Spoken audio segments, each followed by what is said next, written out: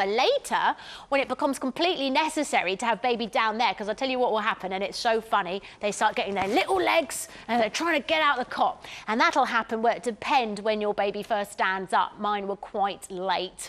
But anyway, the point is they'll start trying to get out of what essentially becomes a cage.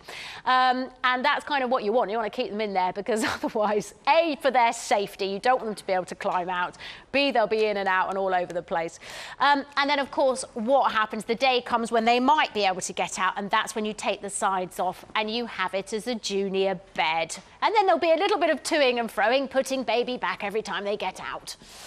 Right, so we've talked a lot about the cot, which is fantastic. Let me show you what else you're getting included in this price. And again, the value for money is absolutely extraordinary. £149.99 is your price, not just for your cot, but have a look at this as well.